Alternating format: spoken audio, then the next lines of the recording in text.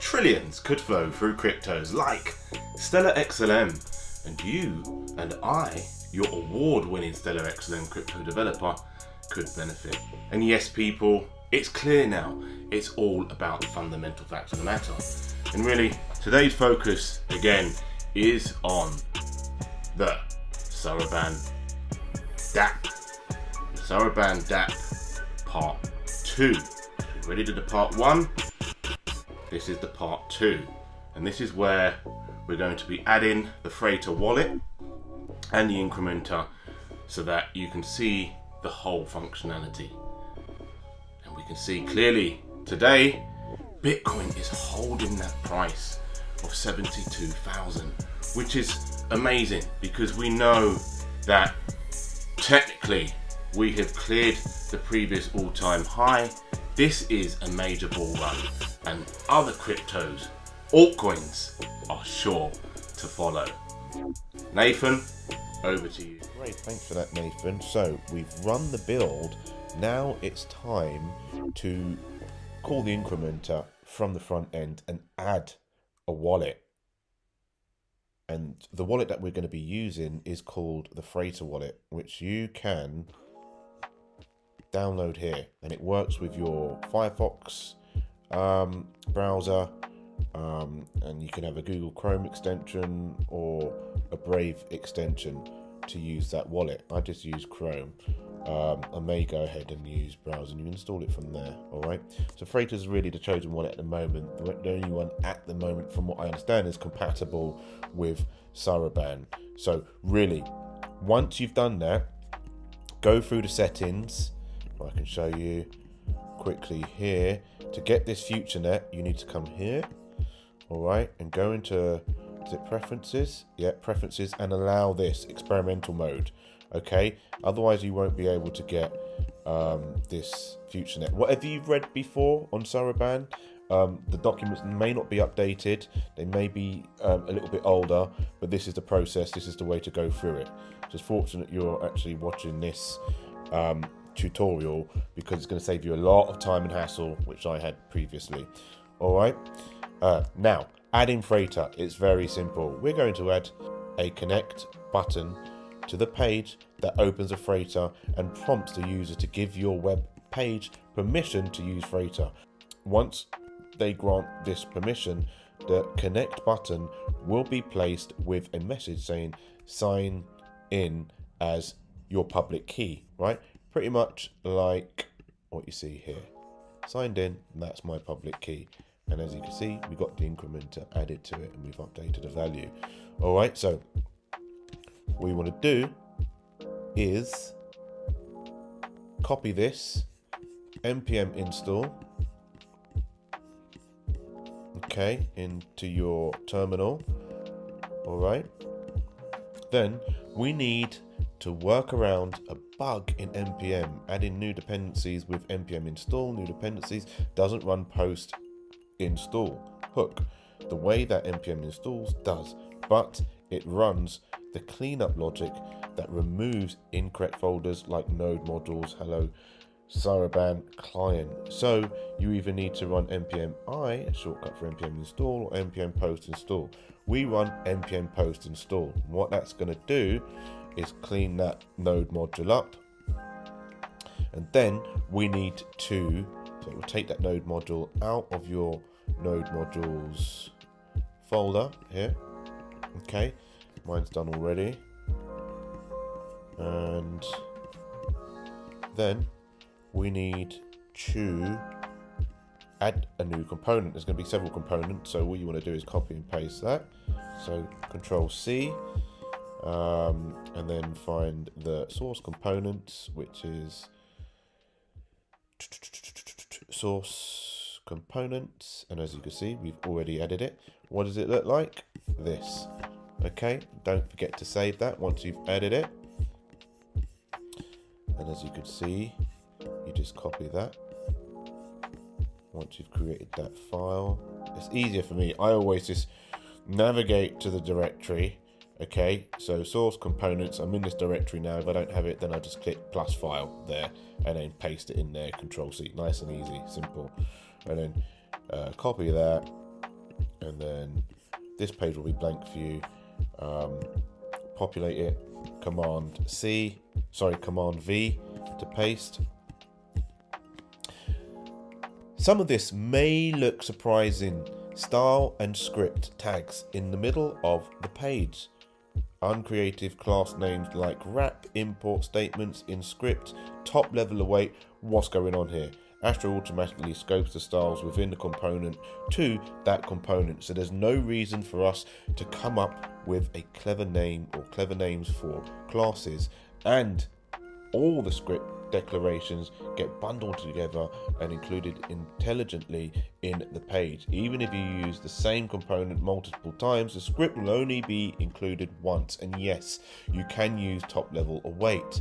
You can read more about this Astra page here, and that's really to do with Astra. But for this code up, just follow along. We don't need to get into Astra too much, because actually you'll probably be using React, and you're going to be using React and Next more than likely in future developments. The code itself here is pretty self-explanatory. We import a few methods from Stellar Freighter API to check if the user is logged in, and if they already are, then is allowed returned true. If it's been more than a day since they've used the Freighter extension, then the public key will be blank. So we will tell them to unlock Freighter and to refresh the page. If allowed and the public key both looks good, we replace the contents of the div with the signed in message replacing the button. Otherwise, we add a click handler to the button to prompt the user to connect to the Freighter with set allowed. Once they do, we can replace contents of the div with the signed in message. The ARIA surf ensures that the screen readers will read the new contents when they're updated. Before we add this to our index page, let's make the button look better. Open the layout Astra page. So let's go here. We're here. Navigate to pages, outside your components folder, in your source, pages right here, and then we want to come here, Astra, and then we're going to add what we need to add to here. Okay, so let's read on real quick. So buttons, we'll add all of that in there. Okay, so you just copy that, and we'll find buttons on our layouts page. Beg your pardon, we're in the wrong one here. So pages, layouts is here. This one here. Okay. And then, so if you've already got content in here, just navigate all the way down and then paste it in here. This is your section that you've pasted. Alright, inside the style. Inside the styles tag. That's that. And then we go, this copies the style from the card components that Astra included in the template. Now you can import a component in the format of page.index. So we want to add this line to it. Okay, remember, don't copy the plus. Command Control. And then we're going to navigate over to, a little bit ahead of myself here, at the header, and paste that line in there, right in the middle, where you see that. Alright, and then what we need to do is add this connect freighter tag to the H1 span. All right, so what do? Navigate to the index pages, find the H1 span. Okay, where are we? H1. We are here somewhere. There we are. All right, and as you can see, we've added it here already. Okay, once you've done that, make sure you click save. Then we want to run dev. Okay, so run dev, and what that will do is spin this page up for you. Okay, and you'll have all of this set out. You won't have the increment done yet, but we'll get to that real quick. I am conscious of time, and I will cut this short as soon as possible. So now that we've done all of that, we need to add or call the incrementer. So we're going to do that by, so we're going to generate a contract client for the incrementer contract with a similar command to the one we used before. Let's move the hello bindings generation to its own script, add one for the incrementer, and call them both from post install using double ampersand. So we do that with this, bang, and that will go into your package JSON, which is here. You can see mine's slightly different, but you'll just be pasting that in there with whatever you've got. If you've got post install, remove that post install and add this post install here. Okay, and you will have post install, but update that to what it says there. Run npm install, which is short for npm I, which is short for npm install. Then we want to navigate over to the source components counter, which you may not have. So that there, copy and paste that. What should I say? Command C.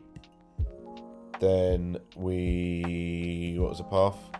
Components source components. Run over to here. Source components. So out layouts, out pages. And as you can see, I've already got it here. But what you'll do is hit add a file and then Control V to paste that. Open this, and then you'll jump over to here, copy and paste that into your counter, which is this here, and you'll have all of this code in here. Make sure you save as you go along. So click the save button in your file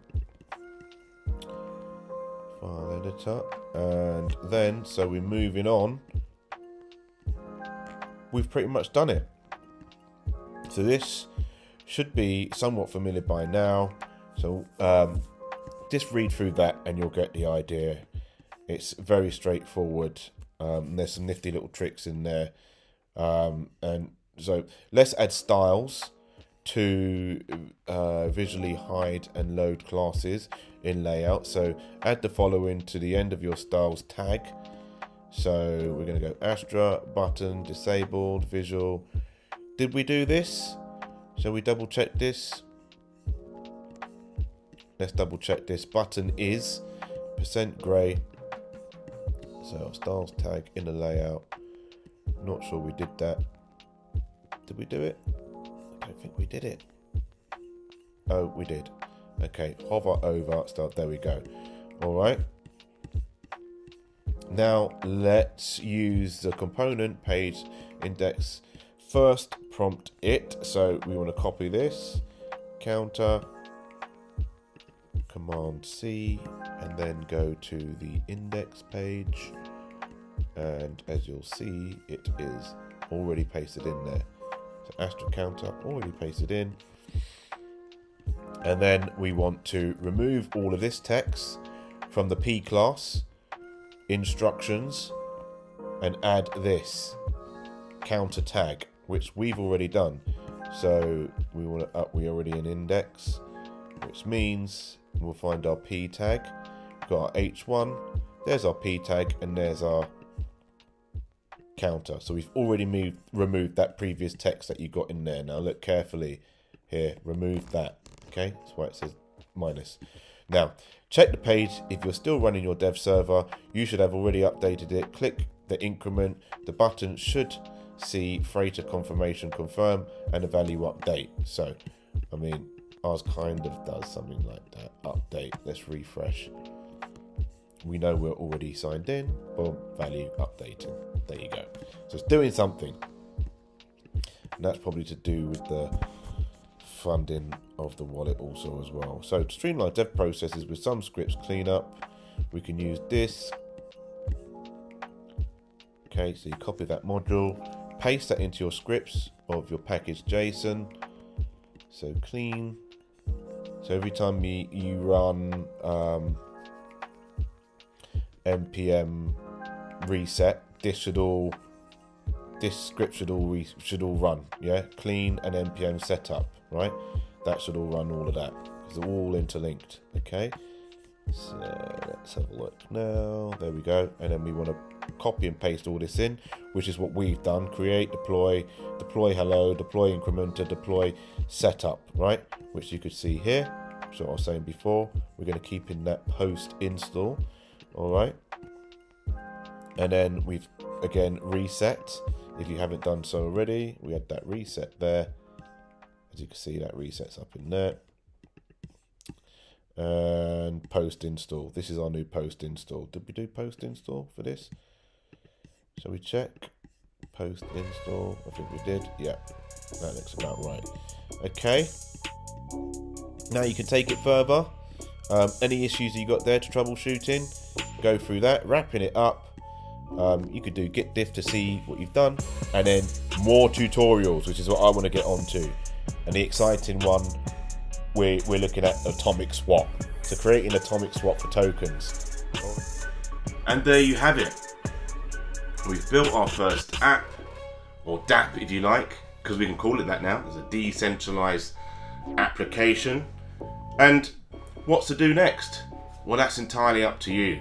Perhaps maybe you might want to have an idea, maybe create an NFT, something, or an NFT market, or a wallet, a swap wallet, where you can swap your tokens, and maybe seek some funding from the Stellar community, like I did.